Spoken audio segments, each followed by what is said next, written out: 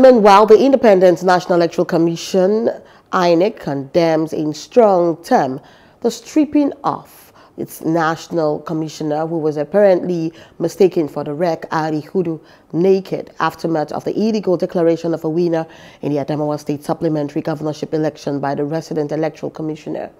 And reacting to the sad development, the National Commissioner and Chairman, Information and Voter Education Committee of INEC, Barrister Festus Okoye, says the Commission will not allow that to stand.